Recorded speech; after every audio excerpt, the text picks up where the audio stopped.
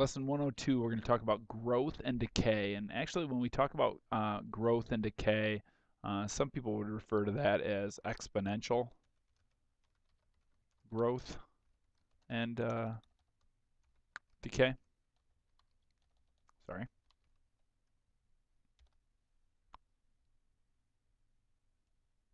Oops. Wanted to make it go out this way. Or not. There we go. So exponential growth and decay. So we're not talking about growth like linear growth and decay where something gets bigger at a constant rate. I'll show you with examples. Here we go. Find the next term in this growth sequence. What is the constant ratio? Well, actually, let's start out with the constant ratio here. 24 divided by 16 is 1.5. 36 divided by 24 is 1.5. And 54 divided by 36 is 1.5. Let me stop for a second and tell you where I'm getting these numbers.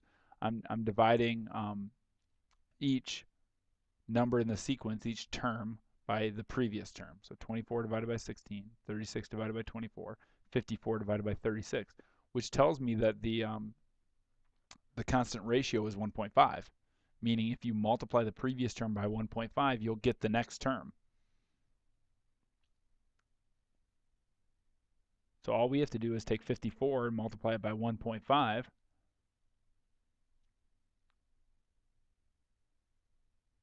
we'll get 81.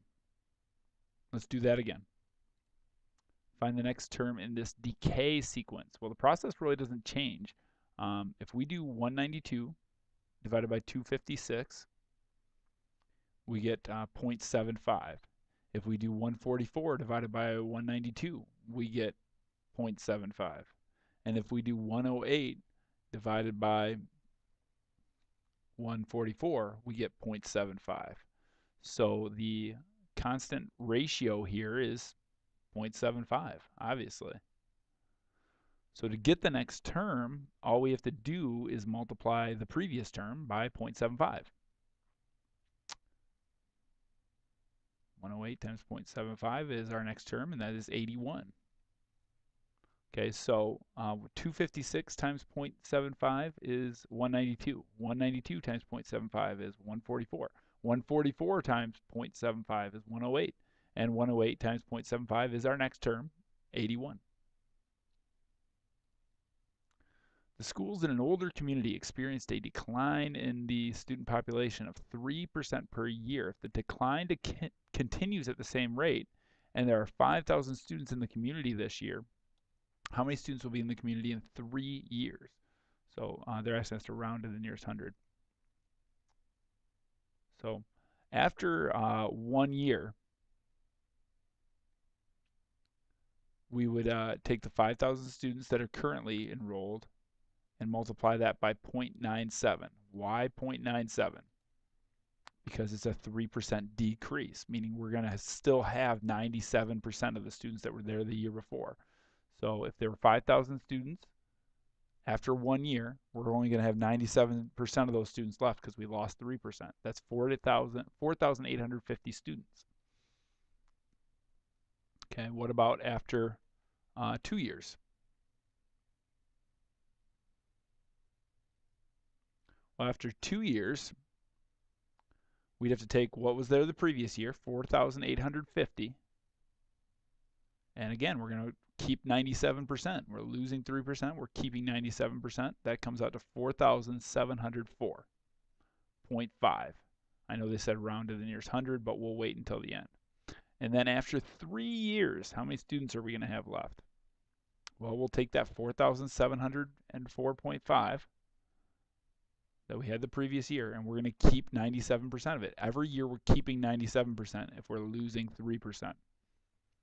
So that's 4,563.365 students. We're going to round that to the nearest 100, so we'll say about 4,600 students or people.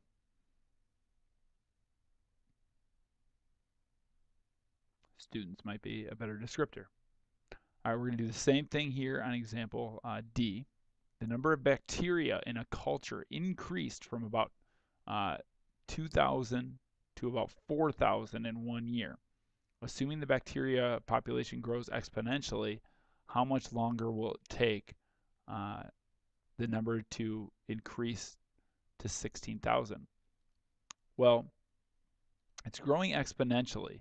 Okay, if they said it's growing at a constant rate, then that would mean it's going up from 2,000 to 4,000. It's going up by 2,000 every single time, but it's growing exponentially. That means it's doubling.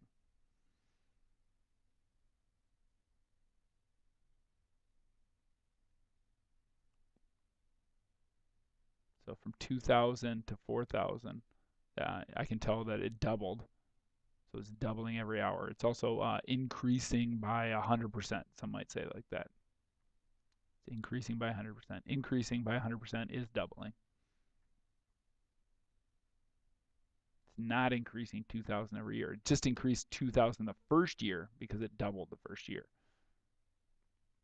So if it's at 4,000 and it doubles, it's going to be at 8,000. And if it's at 8,000 and it doubles, it'll be at 16,000.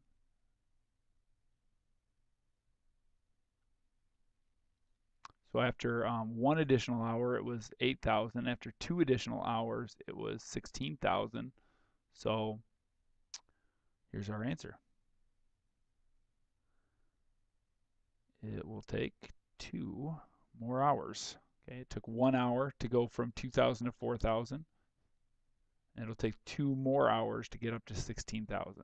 So, all right, that's all I've got for you today on exponential growth and decay. Growth meaning getting bigger, decay meaning getting smaller. This is exponential, not linear. It's not constant. And that's all I've got for today. We'll see you soon.